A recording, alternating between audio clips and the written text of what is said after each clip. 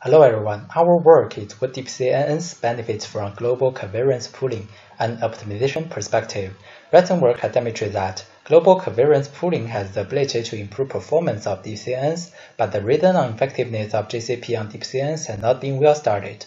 We make an attempt to understand what deep CNN benefits from GCP in a viewpoint of optimization and found that GCP has the ability to smoothen optimization landscape of deep CNN and improve gradient predictiveness. Otherwise, backpropagation of GCP is a potential alternative of Hessian preconditioner.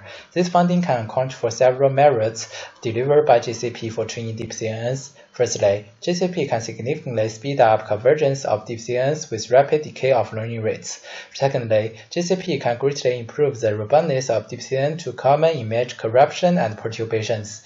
Finally, the network trained with GCP can provide better initialization model for other tasks. Thank you for your attention.